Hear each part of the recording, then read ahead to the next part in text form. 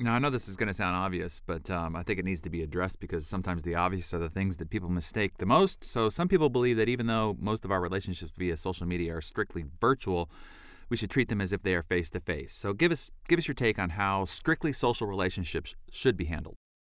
Well, I think there's different ways. There's one is the power of virtual connection is much stronger than a lot of people give it credit for. I've seen the thing where people say, well, it's virtual, so it's not really it's not.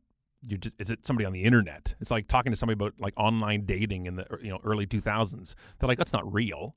Well, I've connected stronger to people virtually than I have face to face for the first 30-something years of my life, where I've met people like Amanda Height, who's a sexy thinker, and Allison Kramer, who's Nummies Bras on Twitter, that they're some of the closest people to me in my life, and it was all started online. I didn't meet Amanda and talking to her for over a year and a half online, but when I met her in person, it was the strongest bond that already had been created. And I find social is a really good tool to see what people are like really. It's not a blog post, it's not a polished about me page. It's casual chatter. So a lot of it, most of the time when you meet somebody in person, they're a lot like they are on Twitter, and that's a good thing.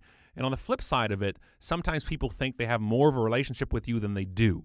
And that gets kind of dangerous, where they take it for granted or they ask for too much. I had somebody like a week or two ago insult a photo of mine, from like a talk I did. He said something about my hair or something, where if you're a friend of mine or a buddy of mine that I have from high school still, take a shot at me. Go ahead. You can throw out mom jokes, sister jokes, hair jokes, whatever you want. I don't even know this guy. He takes a shot at my physical appearance, and I just roll back. I'm like, really? Who are you?